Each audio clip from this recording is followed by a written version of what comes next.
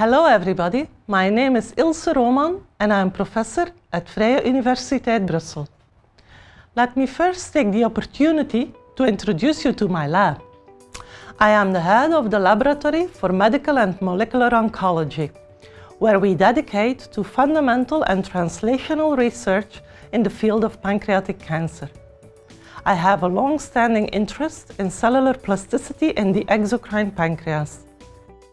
Today, I present our latest work, with major contributions of two of my current PhD students, Sandrina Martens and Katarina Coolens. The paper is entitled Discovery and 3D Imaging of a Novel Delta NP63 expressing basal cell in human pancreatic ducts with implications in disease. It is in this context that I would like to introduce our newest findings.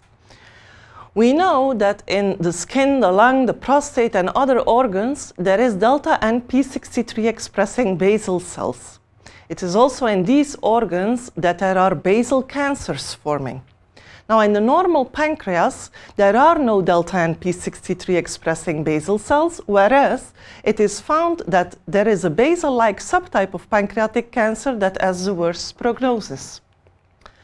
So we started screening over 100 samples from patients with no history of pancreatic disease, and we found that there are rare delta NP63 expressing cells in the normal human pancreas that become more prevalent in chronic pancreatitis and, as was known, are present in a subset of the pancreatic tumors.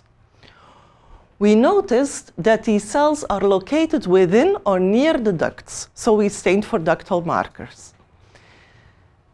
The P63 cells are here in red, and as you can see, they nicely co-localize with keratin 19, which is a typical ductal marker. However, when we looked at other markers like the transcription factors HNF1 beta and SOX9, we saw that the P63 expressing cells do not express SOX9 here in white, while the neighboring duct cells they do.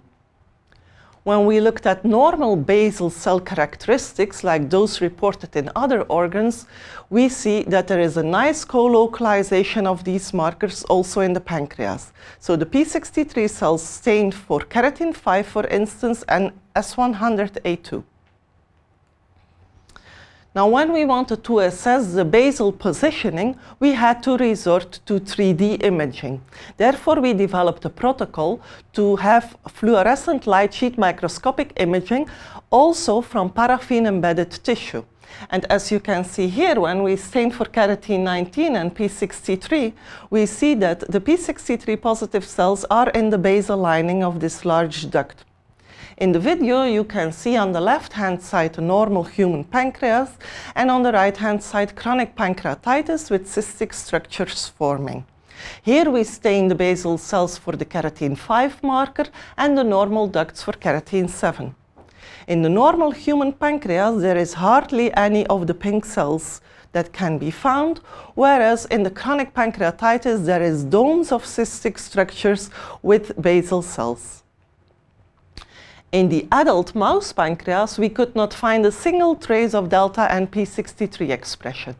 However, when we started culturing medium to big size ducts as organoids, there was some induction of P63 expression at the expense of the ductal markers, as here shown for SOX9.